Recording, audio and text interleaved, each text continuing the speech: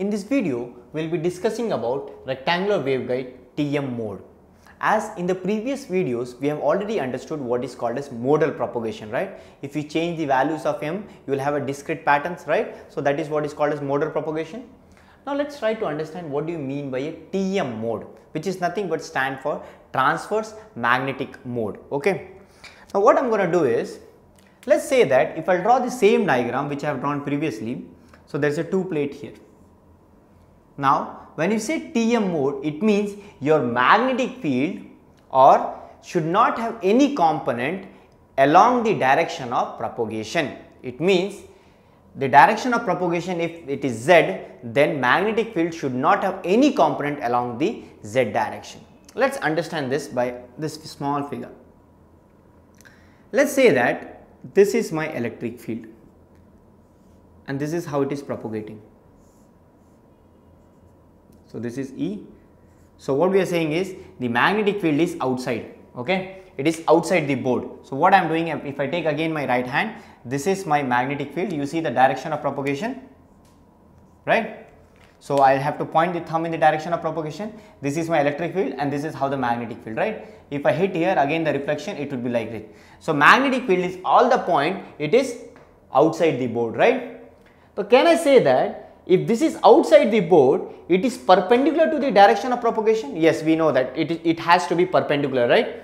But it will not have any component along the z direction, okay? That is what it means that your Hz should be equal to 0. For the magnetic field, the component along the direction of propagation should be 0. But will the component, if I ask, will the component of electric field across the z direction would be 0? The answer is no. What happens is, if you draw the component for the electric field, you will have a component, right? Because this is what is the direction of propagation, right?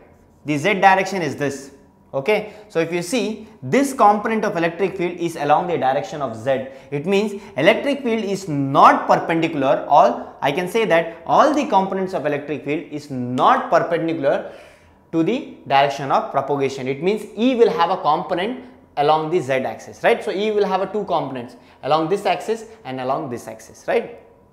Okay, so what we have understood is transverse magnetic mode is nothing but where your magnetic field will not have any component along the direction of propagation, which is nothing but in this case it is z, okay? So, but we know that the electric field will have a component along the z direction, right? If I want to write it down, that component, the Ez would be, comes out to be, if I want to write down the Ez component in case of TM mode, it will be nothing but C sine m pi x by A sine n pi y by B.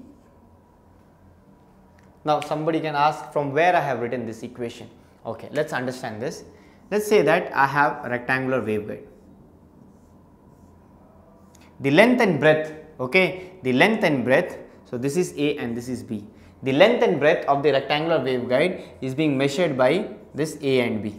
So this is clear, this A and B, right?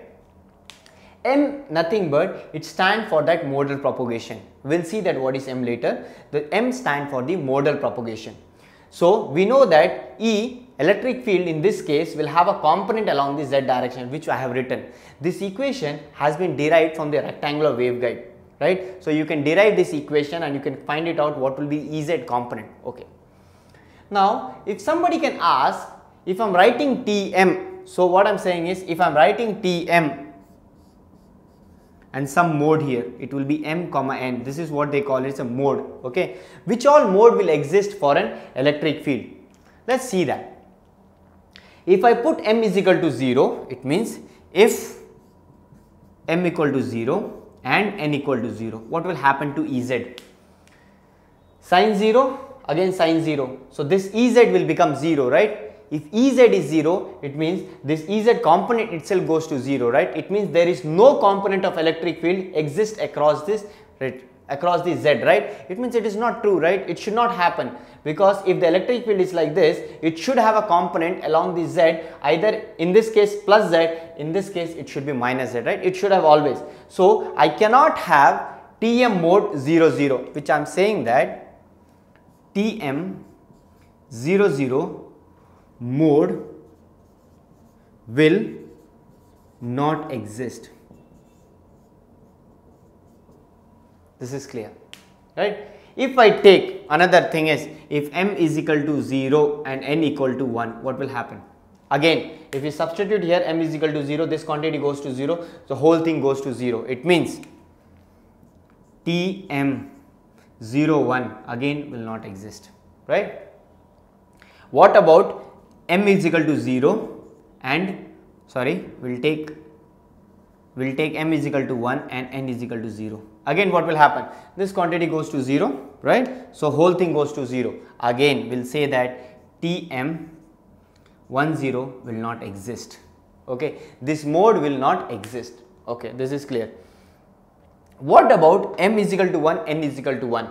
If I put m is equal to 1, n is equal to 1, it would be something sin pi x by a and sin pi y by b, right? So it exists, right? Now Ez exists. It means the minimum mode which exists in case of your TM mode is nothing but your TM1. So it should be TM11. So this is what is the minimum mode which will exist in case of your TM mode. Somebody can ask, if I put m is equal to 2, what will happen? Yes, you can put m is equal to 2 and another n equal to 2, it will also exist. So TM22 will also exist, right? But 2, 0, will it exist? Again, if you substitute 2 here, 0 here, again it will not exist, right? So now we know that if somebody asks that mode will exist or not, we can easily calculate. You have to just write this equation, you have to substitute the values and check if the Ez is not going to 0, right? Based on that, we can conclude that whether that mode will exist or not, right? And we have also understood that what do you mean by a TM mode, right? We'll see in the next videos what is called as TE mode.